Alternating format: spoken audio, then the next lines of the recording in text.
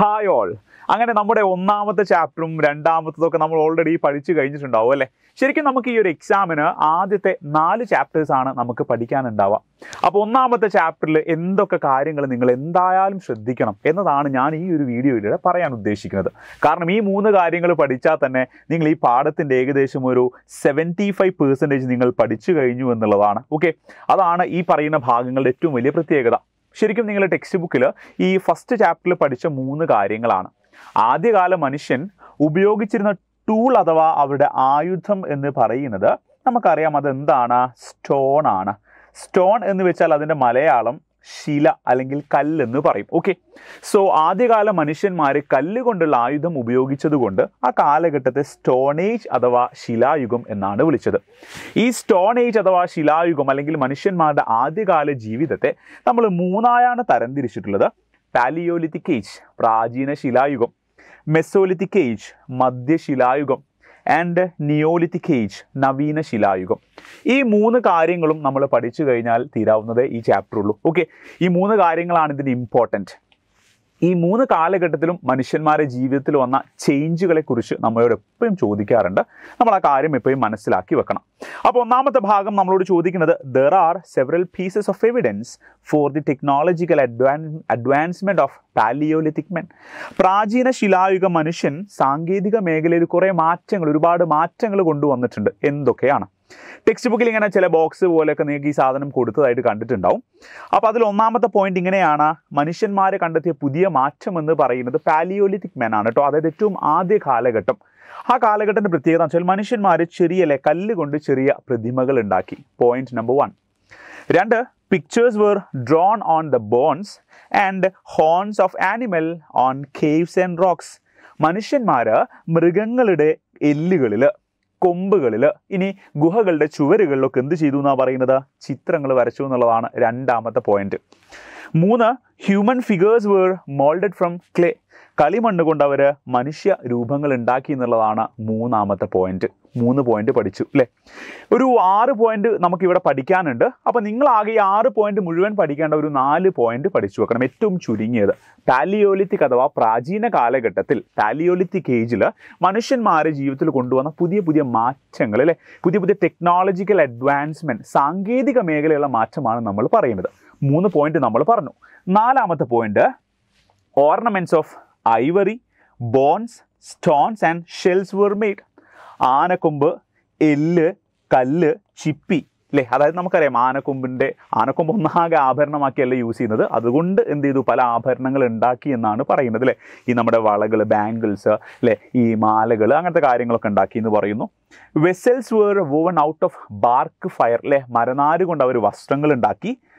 നമ്മുടെ flute like wind instrument where made out of bones അല്ലേ? എല്ല് കൊണ്ട് അവർ സുഷിരവാദ്യങ്ങൾ, നമ്മുടെ ഈ പറയില്ലടാ ഓടക്കുയലൊക്കെ പോലുള്ള അല്ലേ മ്യൂസിക്കൽ ഇൻസ്ട്രുമെൻറ്റ്സും അവരുണ്ടാക്കി.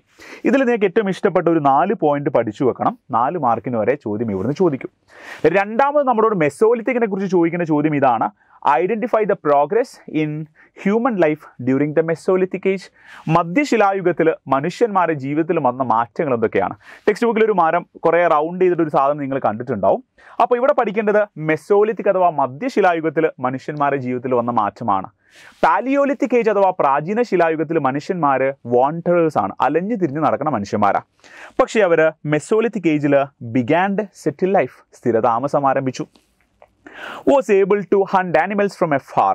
ദൂരെയുള്ള മൃഗങ്ങളെ അവർക്ക് വേട്ടയാടാൻ സാധിച്ചു. കാരണം അവർ മെസോലിത്തിക് ഏജിൽ വളരെ സൂക്ഷ്മമായ ചെറിയ മൂർച്ചയുള്ള ആയുധങ്ങളാണ്, ടൂൾസാണ് അവർ യൂസ് ചെയ്ത്, ഷാർപ്പൻ ടൂൾസ് യൂസ് ചെയ്തു എന്ന് പറയുന്നു. മൈക്രോണ്, ചെറുതുമാണ് അതിലെ. Boss and arrows where used for hunting. വേട്ടയാടാൻ വേണ്ടിയിട്ട് അമ്പും വില്ലും ഉപയോഗിച്ചു. അടുത്ത പോയിന്റ് ഡൊമസ്റ്റിക്കേറ്റഡ് ആനിമൽസ് അല്ലേ, പ്രത്യേകിച്ചും ഡോഗ്സ്, നായ പോലുള്ള മൃഗങ്ങളെ അവർ ഇണക്കി വളർത്തി എന്നുള്ളത് മറ്റൊരു പ്രത്യേകതയാണ്. ബിഗെയിൻ exchange food tools, ornaments etcetera. മനുഷ്യന്മാർ ഉപകരണങ്ങൾ, ആഭരണങ്ങൾ തുടങ്ങിയവ പരസ്പരം കൈമാറാൻ തുടങ്ങി. അടുത്ത point locks were tied together and used for navigation. മരത്തടികൾ കൂട്ടിക്കെട്ടിയിട്ട് അല്ലെ ചങ്ങാടങ്ങൾ ഉണ്ടാക്കിയും അവർ അല്ലെ വെള്ളത്തിലൂടെയുള്ള യാത്രകൾക്ക് വേണ്ടി അവർ യൂസ് ചെയ്യുകയും ചെയ്തു. സിമ്പിൾ പോയിന്റ്, അതും നിങ്ങൾ പഠിച്ചു കഴിഞ്ഞു അല്ലേ? അപ്പോൾ നമ്മൾ 2 കാലഘട്ടത്തിലെ മാറ്റങ്ങൾ പഠിച്ചു. പാലിയോലിത്തിക് പ്രാചീന ശിലായുഗം, മെസോലിത്തിക് ഏജ് മധ്യശിലായുഗം. മൂന്നാമത്തത് നമ്മൾ നിയോലിത്തിക് ഏജിനെ കുറിച്ചാണ് സംസാരിക്കാൻ പോകുന്നത്. Write down the technological progress in Neolithic age.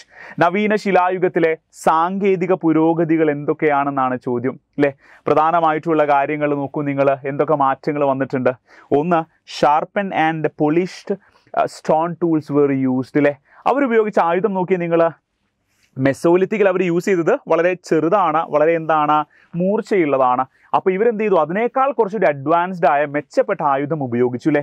മുനയുള്ള മിനുസപ്പെടുത്തിയ polished ആയിട്ടുള്ള ടൂൾസ് യൂസ് ചെയ്തു. Wooden handled stone access and സിക്കിൾസ് were used.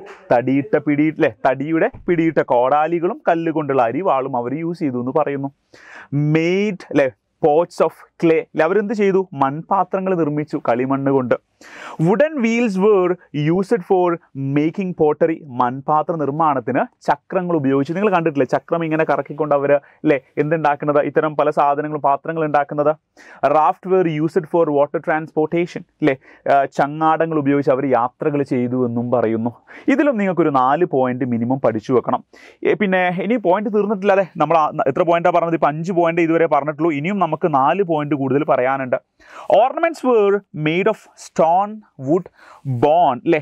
കല്ല്, തടി, എല്ല് ഇതുകൊണ്ടൊക്കെ അവർ ആഭരണങ്ങൾ ഉണ്ടാക്കി. ആരെക്കുറിച്ചാണ് പറയുന്നത്, നിയോലിത്തിക് മെന്നെ കുറിച്ചാണ് അല്ലേ. നവീന ശിലായുഗത്തിലുള്ള മനുഷ്യന്മാരെ കാര്യമാണ്. പ്ലോഷ്യർ and spade where made of wood അല്ലേ. തൂമ്പ കൊണ്ടുള്ള അല്ലേ, തടി കൊണ്ടുള്ള കലപ്പയും തൂമ്പയും നിർമ്മിച്ചു. ഓക്കെ, പിന്നെന്താടാ, ഹാർപൂൺസ് ആൻഡ് ഫിഷിംഗ് ഹൂക്സ് അല്ലേ. എന്തൊക്കെയാണ്, ചൂണ്ടയും ചാട്ടുളിയും ഉപയോഗിച്ച് അവർ മീൻ പിടിച്ചു എന്ന് പറയുന്നു അല്ലേ. ഫിഷിങ്ങിന് വേണ്ടിയാണ് അതൊക്കെ യൂസ് ചെയ്തിട്ടുള്ളത്. And clothes woven out of jute fiber were sewn using needles fashioned from bones അല്ലേ. ചെറിയ എല്ലുകൾ കൊണ്ടുള്ള ചെറിയ എന്താണ് ഈ ചെറിയ നേർമയുള്ള എല്ലുകളില്ലേ, അത് അവർ സൂചികളാക്കി ഉപയോഗിച്ചുകൊണ്ട് അവർ അല്ലേ ഡ്രസ്സുകൾ ഉണ്ടാക്കി എന്നാണ് പറയുന്നത്. ചണനാരുകൾ കൊണ്ട് വസ്ത്രങ്ങൾ ഉണ്ടാക്കി എന്നും പറയപ്പെടുന്നു. ഇവിടെ ഏകദേശം 9ഓളം പോയിന്റ് പറയുന്നുണ്ട്. ഇവിടെ നിങ്ങളൊരു 5 പോയിന്റെങ്കിലും പഠിച്ചു വെക്കണം. ചിലപ്പോൾ നിങ്ങളോട് ചോദിക്കുക, ഈ 3 കാര്യങ്ങളും നമ്മൾ ഇപ്പോൾ 3 കാര്യങ്ങൾ 3 കാലഘട്ടത്തിലെ മാറ്റങ്ങൾ നമ്മൾ പറഞ്ഞു. ചിലപ്പോൾ ഇതിൽ ഏതെങ്കിലും 2 എന്ത് ചെയ്യും, കമ്പയർ ചെയ്യാനായിരിക്കും എക്സാമിന് ചോദിക്കുക. ഒരുപാട് എക്സാമിന് ചോദിച്ചിട്ടുണ്ട്. Palaeolithic age and Neolithic age, അതായത് പ്രാചീന ശിലായുഗവും നവീന ശിലായുഗവും തമ്മിലുള്ള വ്യത്യാസം എന്തെന്നൊക്കെയാണ് എക്സാമിന് നമ്മളോട് ചോദിക്കുക. സോ ഇത്തരത്തിലുള്ള വീഡിയോസ് നിങ്ങൾ കൃത്യമായി കാണുകയും അത് പഠിക്കാനും നിങ്ങൾ ശ്രമിക്കുക. നമുക്ക് ഇത്തരം വീഡിയോസുമായി വീണ്ടും കാണാം. ബൈ.